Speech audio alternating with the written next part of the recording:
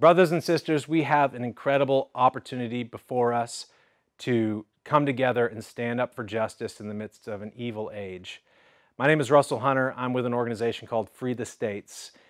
We have been laboring in Oklahoma to support Senator Silk and Senate Bill 13, the Abolition of Abortion in Oklahoma Act. And right now, brothers and sisters, believers from all over the country are coming together in Oklahoma to support this bill. It is a righteous bill. It abolishes abortion as murder. It seeks to establish justice and equal protection for all human beings, whether they're in the womb or not.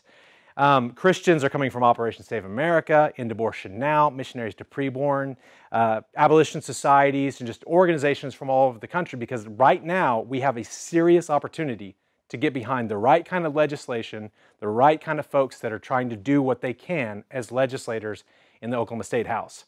So I implore you, do everything you can to be in Oklahoma on February 11th.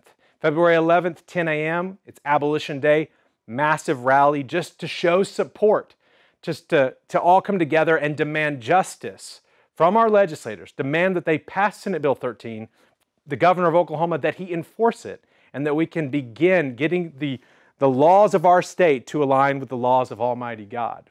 Now, you may not be from Oklahoma. You may be from any of the states in the union. You're like, why do I need to be in Oklahoma?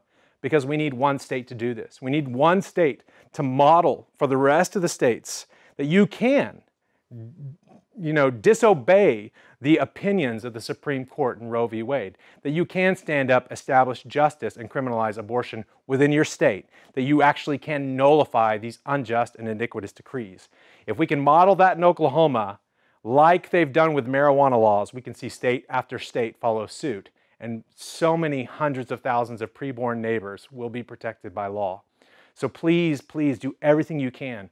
We need to show the culture of death that we've shifted, that the Church of the Living God has shifted from demanding the regulation of abortion, that we're no longer okay with making pro-life statements and supporting pro-life abortion regulations, but that we are, as the people of God, demanding that our legislators and our executives, our governors, establish justice for our preborn neighbors. So please join us February 11th, 10 a.m. at the Oklahoma State Capitol.